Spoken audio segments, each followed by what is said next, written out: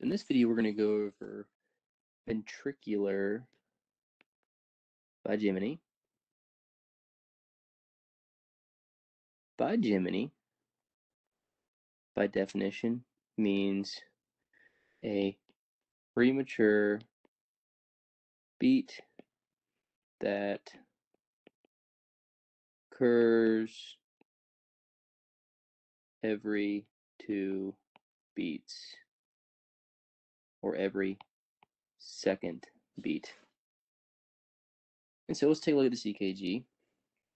I'm going to look here at this rhythm strip, and I see I've got a narrow QRS, wide, narrow QRS, wide, narrow, wide.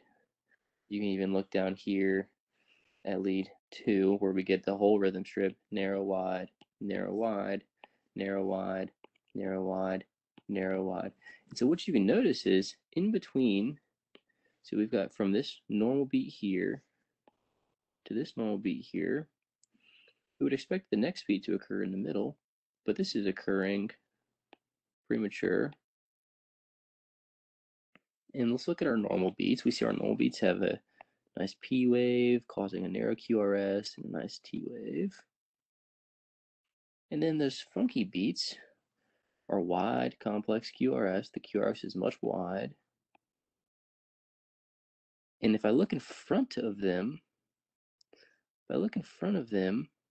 throughout, I don't see any discernible atrial activity.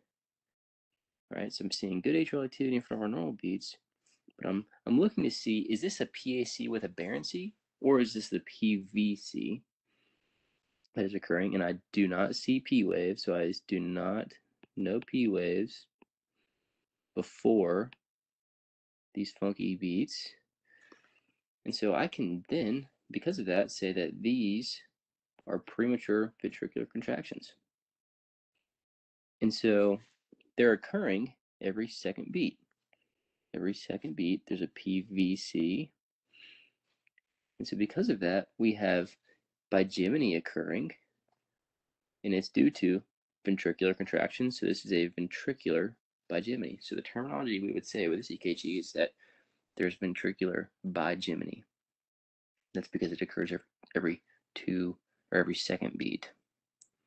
So remember, when you see these wide, complex, premature beats, we all think, okay, that's definitely a PVC.